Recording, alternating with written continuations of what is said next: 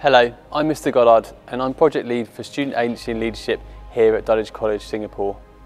In an ever-changing world, it's more important than ever to build leadership qualities in the next generation, to give students the tools to help make our world a better place. At Dulwich College, Singapore, we take great pride in our school leadership system and the opportunities it provides our students.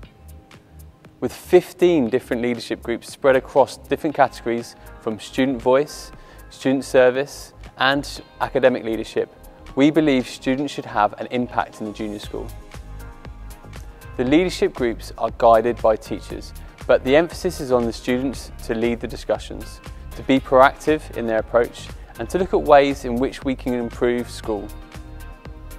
It's crucial that our students understand change and how they can have a positive impact on others. Each group meets weekly to discuss ideas and plan projects that they think will benefit the school and the local community. As head students this year, we have a lot of responsibility. We have attended important meetings with staff and students, spoken at whole school events, and helped to bring different groups from across the school community together. For example, we have met with the transport company to extinguish their idle engines and therefore cut pollution. Each week, we meet with a different leadership group in the boardroom to listen to their ideas and see how we can help bring their projects to fruition. Our role is to encourage others and support their actions. We have really enjoyed being role models to the younger students and having the opportunity to meet so many people who are passionate about making a positive impact on the world. Every year we hold a leadership day where students have the opportunity to listen to important leaders from our community. They learn about their experiences and complete workshops building their leadership skills to better prepare them for their next steps. In the classroom, before each learning theme, students are given the opportunity to help shape our curriculum through entry and exit surveys.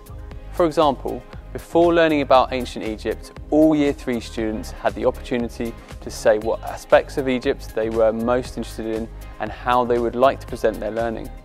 This data was then analysed by our Year 3 team, who then tweaked and refined their planning. This in turn has a positive effect on student engagement in the classroom. Student agency gives teachers valuable information and enables them to plan units with the students' preferences in mind. We build leadership skills into the curriculum through enrichment weeks, through trips, through CCAs and through exposure to strong role models in the curriculum. An example of this is one of our house leaders, Mandela. Though it might not be impossible to be the perfect leader, you can motivate others and be kind to them. As being a leader is not about you, it's about the people around you.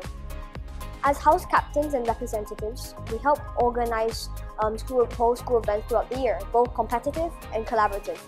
We look out for other students in our house and try to support each other. Our house system is based around 4 key figures: Mandela, Lee, Earhart and Shackleton, who are all inspirational leaders in their own right. We try to embody their values and in our houses and challenge ourselves to do better.